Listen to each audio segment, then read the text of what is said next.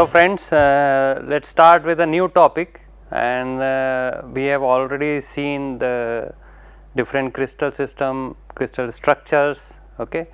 And one of the way of finding out that which is the crystal structure in a particular material or what is the crystal structure, then that is X-ray diffraction is the technique to find out that what crystal structure is present in the material.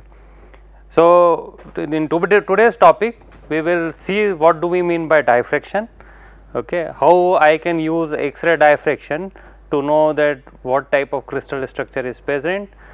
Of course, we will take example of only cubic materials, okay, till for now, because usually all our metallic materials either have cubic structures or hexagonal structures, okay, most of them are cubic structures. So, we will not go into lot of details of how you can find out the intensities, X-ray intensities after diffraction of different material.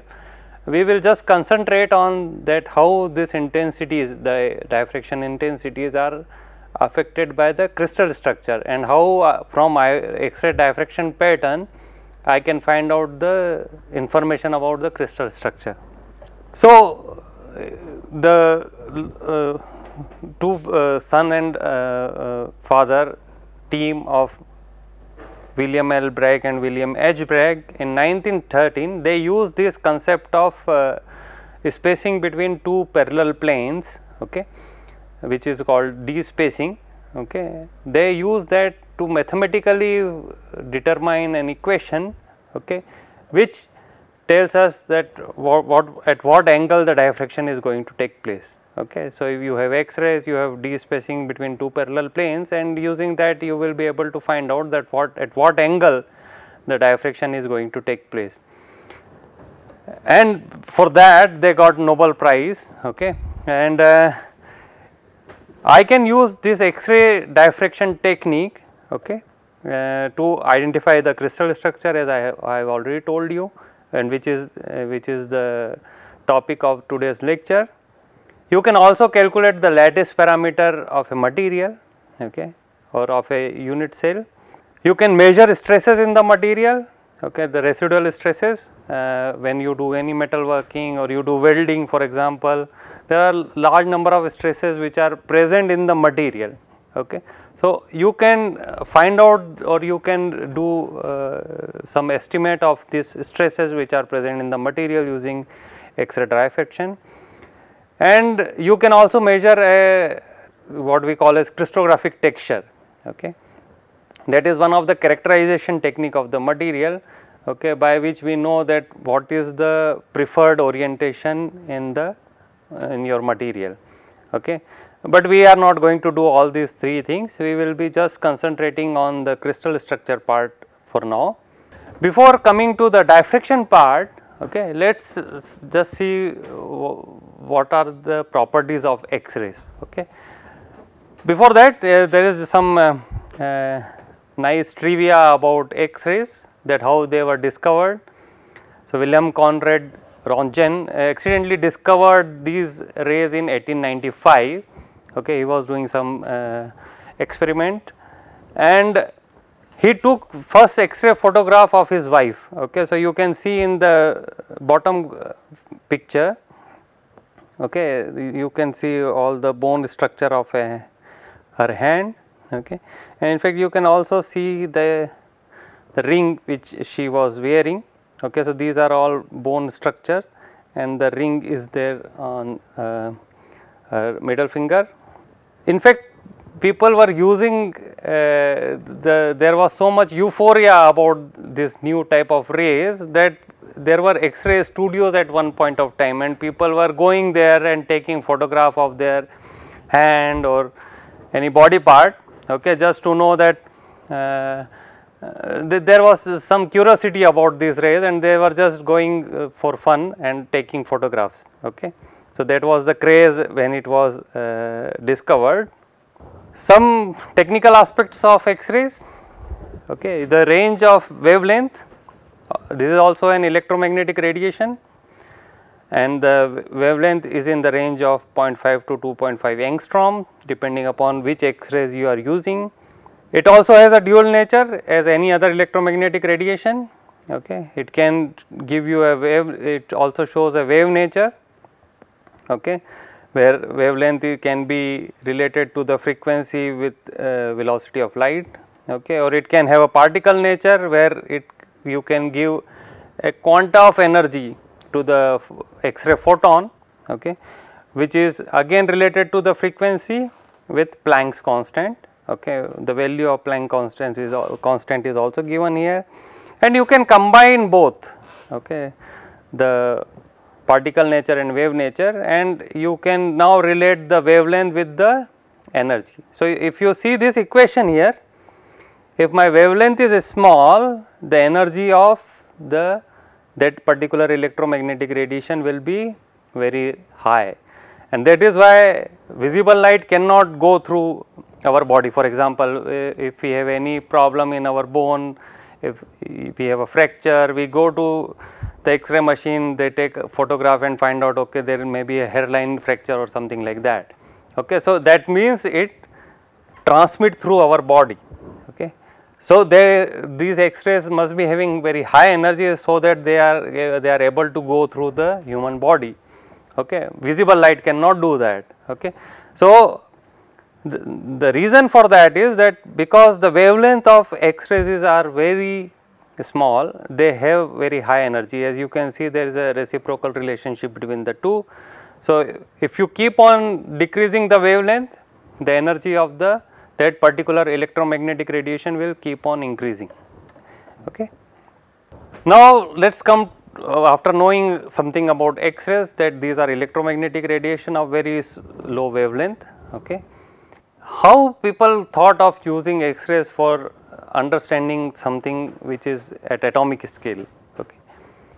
The idea came from I think you must have done some physics experiment using diffraction gratings, okay, where we use visible light and there is a ruled grating, and there you see this more light, darker region, again lighter region, and so on, and that is actually a effect of the diffraction.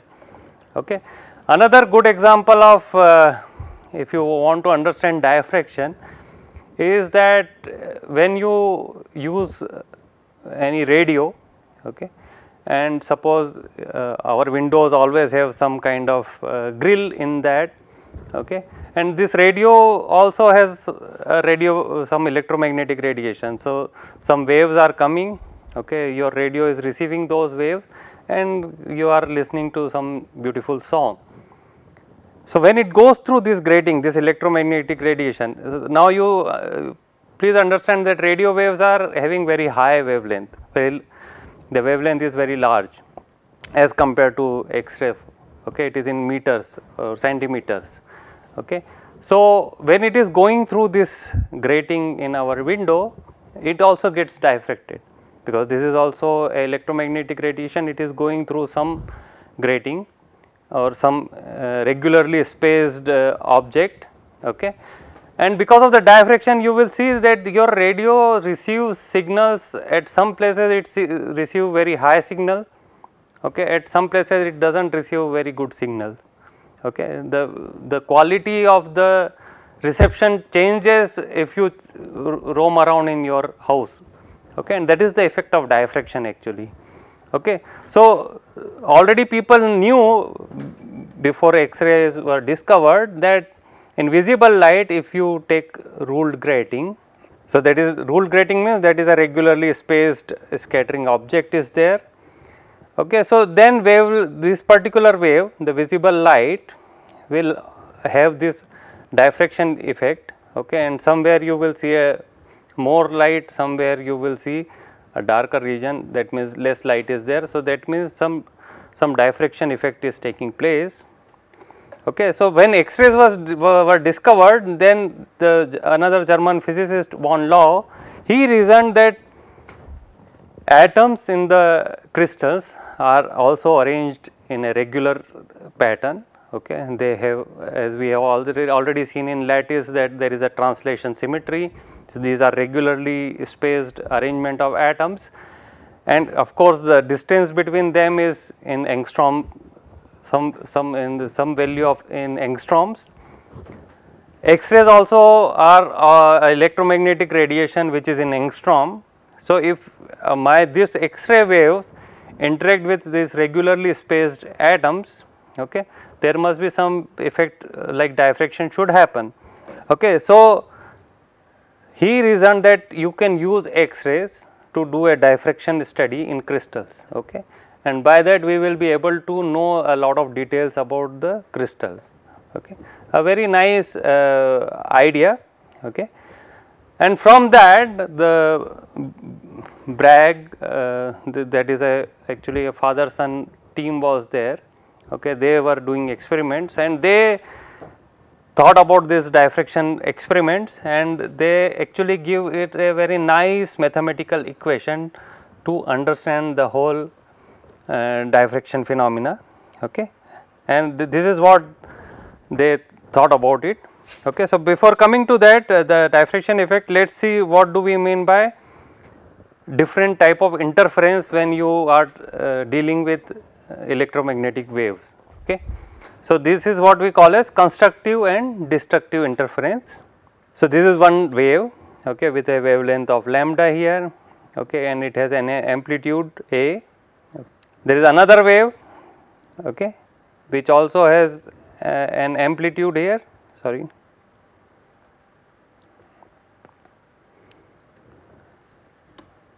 Another wave, maybe I will show it on this, I think it is going too fast there, okay. So, this is one wave, okay, wave 1, I am calling it as wave 1, and suppose there is another wave here which I am calling as wave 2, okay. And in this case suppose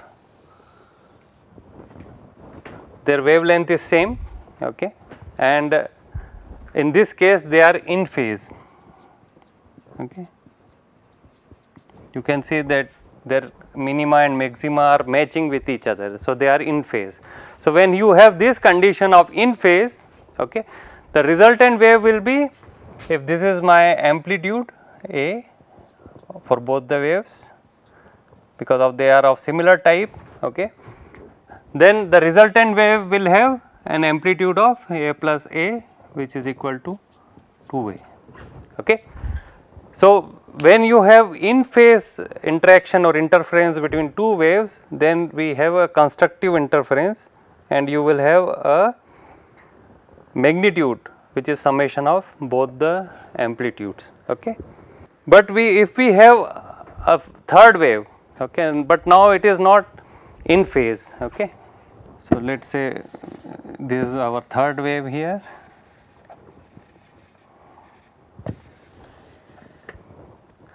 So, now I am calling it as wave 3, okay, and now this is not in phase, okay, and where the maxima is coming, let us say we have minima here, okay, and then it is going like this. So, it is completely out of phase, okay. It is at 180 degree phase difference with the first one, okay. So, where the maxima is here, you are seeing minima, so it is cancelling out, where the minima is here, it is maxima here, and again it cancels out, okay. So, now the resultant wave will be having amplitude of A minus A, and which is actually 0. So, it is having a destructive interference, okay. In this case it is out of phase. So, diffraction takes place when the two waves are in phase, okay, or there what we call they have constructive interference, okay, then only you will have diffraction, okay. So, this is what is summarized here. The differences in the length of path travel lead to differences in phase, and the introduction of phase difference produces change in amplitude, okay. So, this is what now we know that X-rays have wavelength which is in atomic range or atomic scale, okay, some angstrom. The distance between the regularly spaced atom in crystals they are also in that range angstroms, so some few angstrom, less than 5 angstrom usually. We also know that when X-rays interact with each other, and if they are in phase, then you have a constructive interference. If they are out of phase, they have destructive interference. Okay. So, now using all this knowledge, okay, we can understand that how the diffraction happens in a crystal, okay, using X-rays. Okay. So, that is what is shown here. These are atoms in a particular plane, okay, regularly spaced atoms. Okay. So, now we know that the atoms are regularly in the crystal, atoms are arranged in regular pattern, okay, and this distance between the atoms is in angstrom range, usually less than 5 angstrom. The X-rays, okay, their wavelength is also in angstrom range, okay, as we have seen, and when these two will interact, there is going to be some diffraction, okay, and the diffraction is due to when the two waves interact, okay, they can interact in a constructive manner, okay, in which case the resultant wave will have amplitude of both the waves, okay, addition of both the waves, or if they are interacting in a destructive fashion, okay, they will cancel the intensity or amplitude of each other. Okay. So, the diffraction phenomena is due to constructive interference of two waves, okay, or multiple waves, okay, and that is what is explained by the Bragg condition of diffraction, okay, that how the X-rays are interacting with the crystallographic planes, okay, and how when you will get the constructive interference, okay, that the condition was given by the Bragg law, okay. So, now there is one schematic here, okay, you have the crystal planes here and the atoms are regularly arranged here in crystal planes, okay. Now, suppose there are two parallel rays 1 and 2 which are falling on this particular crystal, okay, at an angle theta, it is making an angle theta with the crystal planes, okay. So, let us see, these two waves are coming and it got scattered from this atom, another ray coming and it got scattered from this atom, okay. So, now if you see these two parallel rays which were in phase before they interacted with the atoms, okay. So, if you see the distance which they have travelled, okay, up to this particular plane, okay, which is shown by OP here, they have travelled a common distance, okay, the distance travelled by these two waves is same. So, if they are in phase, they will remain in phase up to this particular plane which is given by OP, okay. If they remain out of in phase after OQ, okay, then you will have a constructive interference, okay. So, when it will have a constructive interference, if the distance travelled between P and Q is some integer multiple of the wavelength, okay. So, constructive interference will be there, okay, when you have the phase difference as, okay, either as 1 lambda, 2 lambda, 3 lambda, 4 lambda and so on. So, basically the integer multiple of lambdas will give you constructive interference, okay. If my this distance which is travelled by this second wave in P and Q, okay, if that is equal to integer multiple of lambda, okay, then the whatever ray which is coming as 2 prime here, okay, that will also remain in phase with the 1 prime which is scattered from this top atom, okay. So, if this is so, if I want to do a simple mathematics here,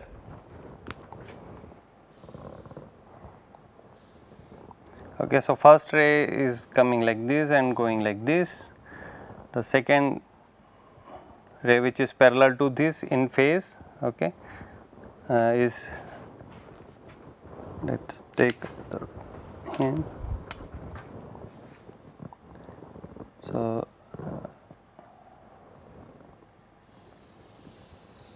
that is going like this, okay, and we have drawn a perpendicular on this second ray from this point, two perpendiculars, and we are saying that if this extra distance travelled by the second ray, okay, from here to here, okay, if it is some integer multiple of lambda, then you will have constructive interference, okay, and we know this angle is theta, which is the ray is making with the crystal planes, okay.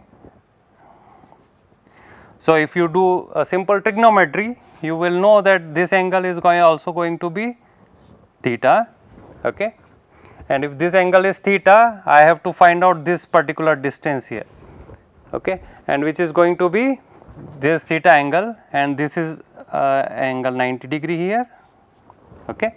So, if this is 90 degree, this is going to be sin theta, okay. So, I have two sin thetas, one which is here, another one is here. So, sin theta plus sin theta will give you 2 sin theta. So, if you do this simple trigonometry, okay, then I will say that the Bragg law will be given by n lambda is equal to 2d sin theta, okay. So, this distance is going to be d sin theta and d sin theta, which is 2d sin theta, and as we have said that it should be integer multiple of lambda, this extra distance which has been travelled. So, that I am saying is equal to n lambda, where n is equal to any integer, okay. So, this is my essential condition for diffraction, okay, and this simple equation was given by this the team of father and son, okay, W.H. Bragg and W.L. Bragg, and they got Nobel Prize for giving this particular equation here, okay. So, once I know that what is the angle theta, okay, and what is the wavelength of X-ray, then I can calculate what will be the d spacing, okay. So, when you do a X-ray diffraction experiment, okay, you get what we call as this x axis is the 2 theta angles, okay, and the y axis is the intensity, okay. So, it is intensity versus 2 theta angle. So, from 2 theta angle we will get angle theta. So, between the angle theta and wavelength, as we saw in the previous case, so if I know the lambda and I know theta, then I can find out what will be the d spacing, okay, and from d spacing, okay, I will be able to tell that which are the crystallographic planes which are taking part in the diffraction, okay.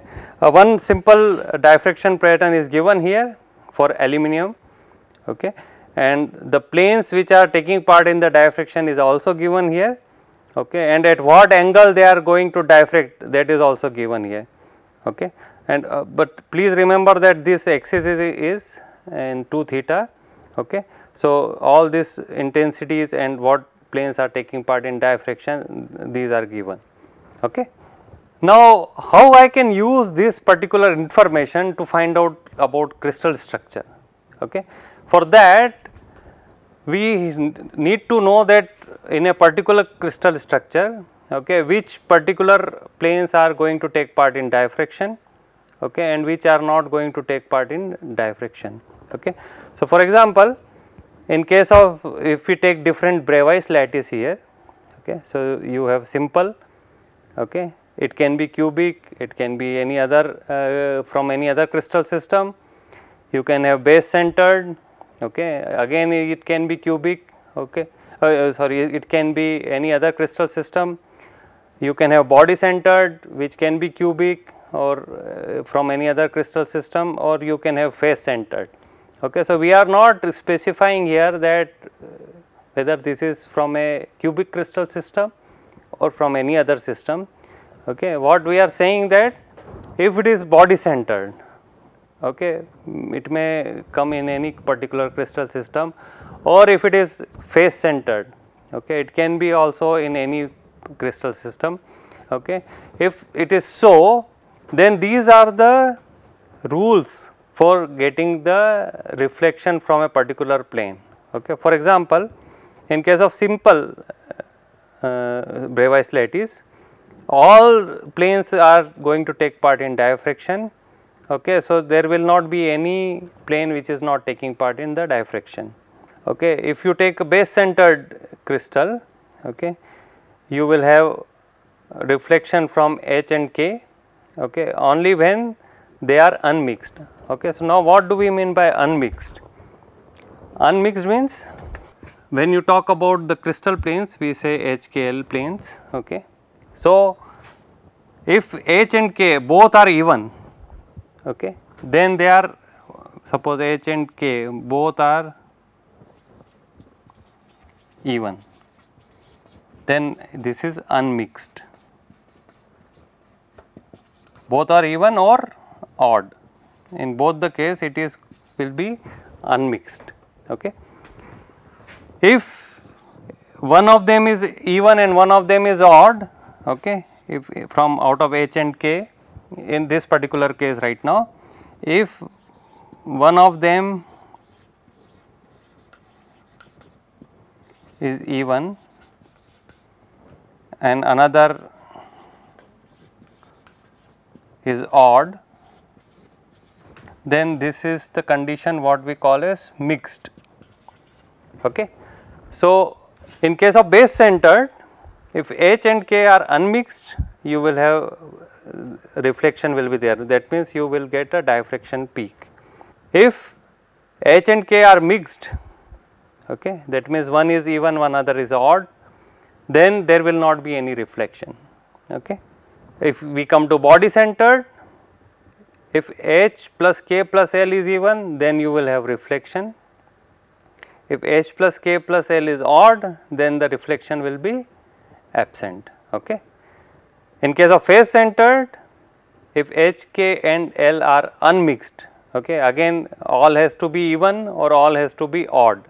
Okay. For example, what do we mean by all even, all odd? Let us say HKL in case of this face centered FCC. Okay. If I have 1 1 1 plane, okay, that means this is unmixed, all the planes are odd. Okay. So, this is unmixed. If I have, suppose let us say 0 0 2, then it is also unmixed. Please remember the 0 here is going to be even.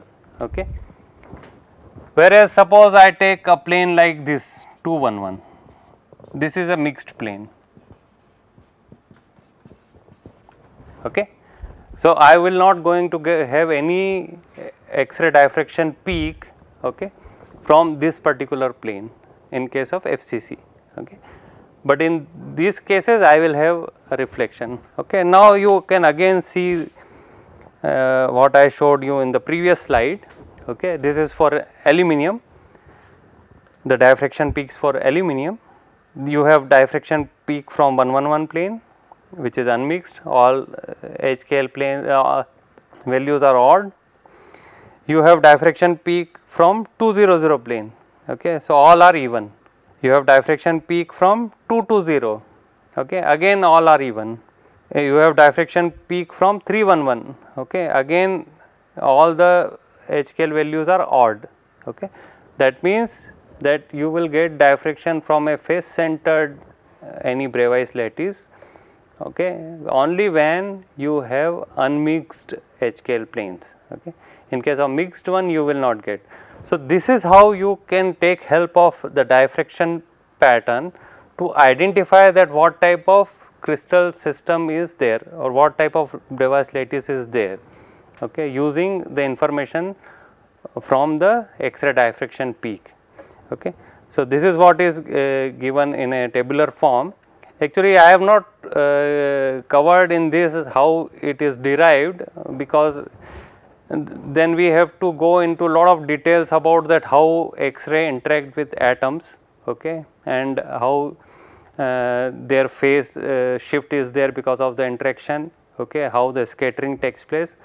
Okay, so that is kind of a more involved understanding for a very advanced course in characterization, if one take a course in characterization. But for this particular course, okay, this much understanding is enough that we can use this X-ray diffraction studies to find out the information about the crystal system.